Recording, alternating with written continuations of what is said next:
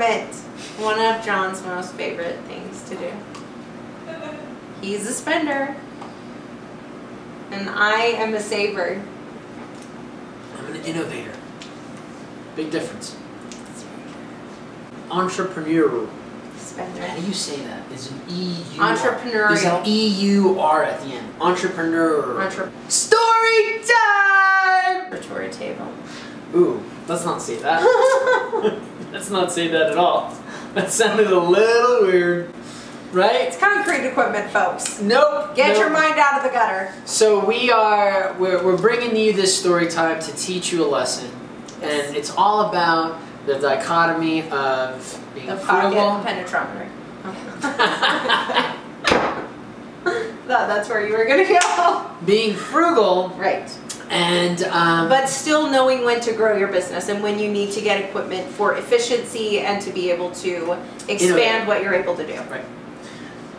3 stories. First one. So before we get into the story, don't forget to like, subscribe, hit that little bell. We had just started the company. Well, we were like a year and a half in, 2 years. Yeah, because we already had the compression machine. And that was a year in. That's true. So we were probably a year and a half, 2 years. Year and a half, 2 years in, just started getting our feet under us. Right.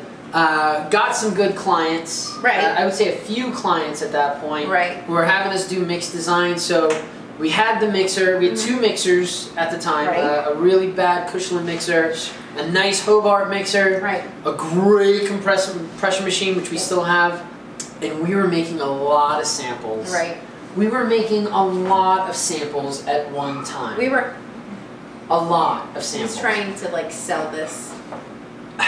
He's trying to sell it to So- himself still.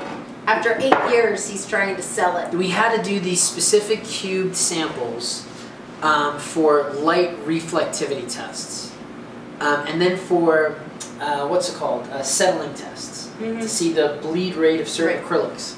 So setting up these samples by themselves, like each one individually, and at a time I was doing, these little they were like the 2x2 samples, but I was doing like 30 or 40 of them at a time. So doing the method, the 8, then you switch it, then the 8, then you switch it.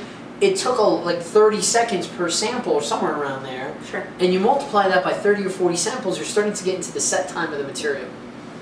Which now you're not making the same samples when you started. So, vibratory table. Brought to you by the vibratory table. Ding! Ding! So he was like, we must have this. We need this piece of equipment. We cannot go on without it. It's right there. It's right there. It's right there. I use it as a step stool occasionally because I'm sure. This is why we were pregnant, or not pregnant, but had Sammy Jane. We had Sammy.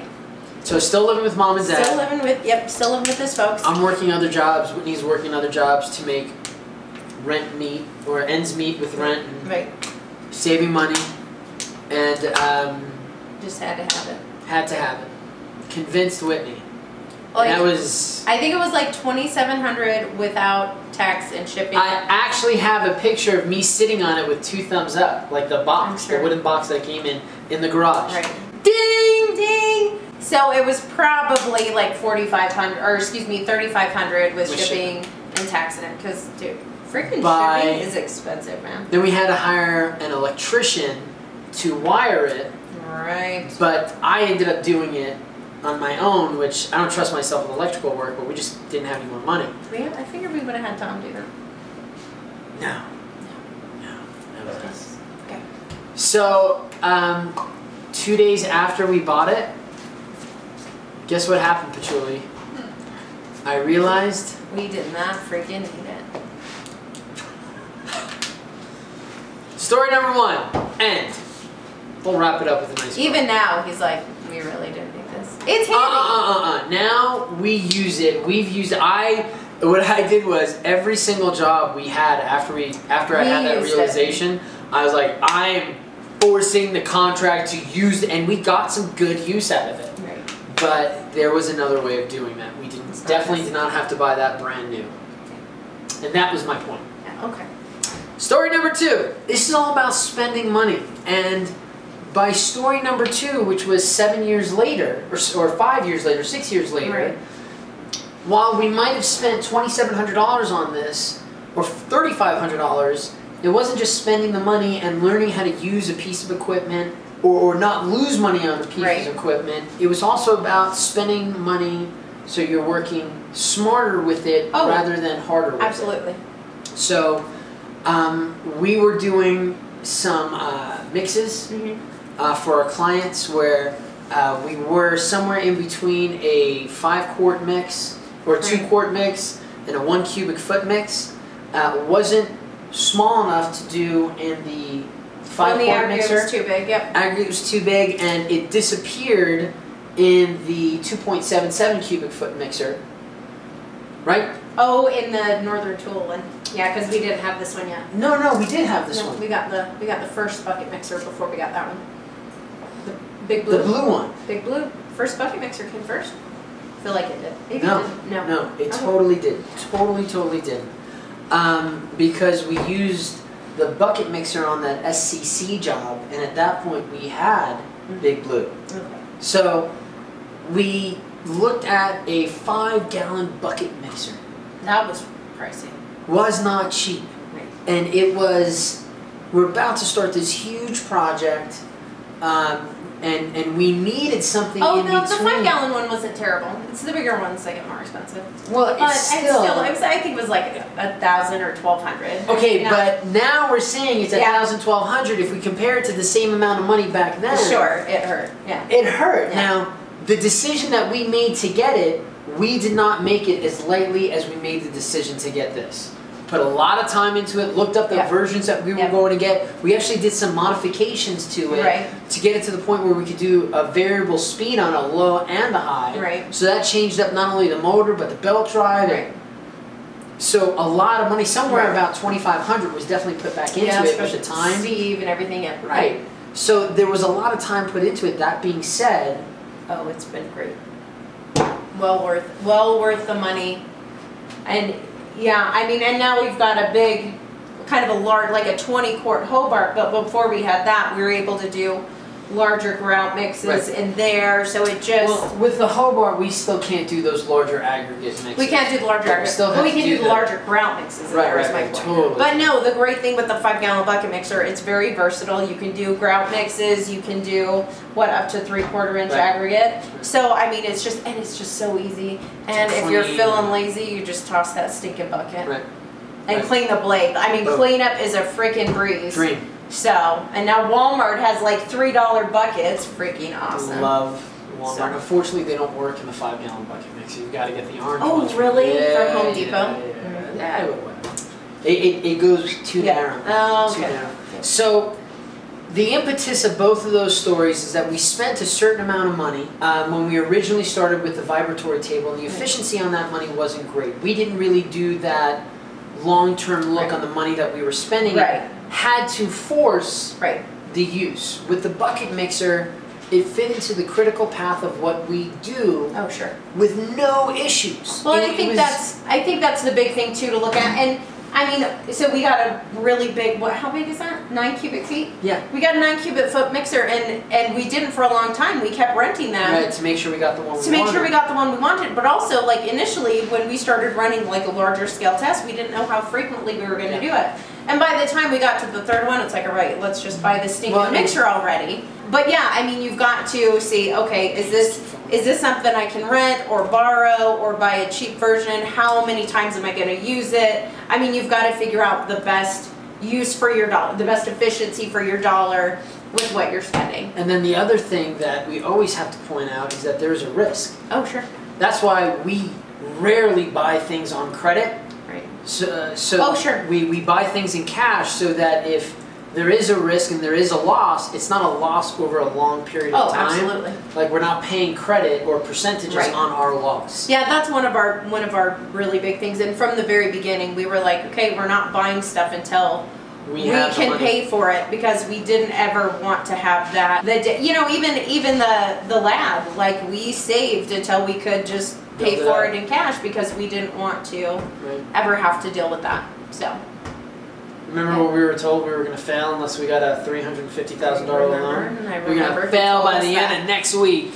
The point of bringing up that story is that there's a certain amount of risk that you have to take when spending money. Patchouli, how long ago was it when we originally started talking about this? Year and a half ago. Was it really?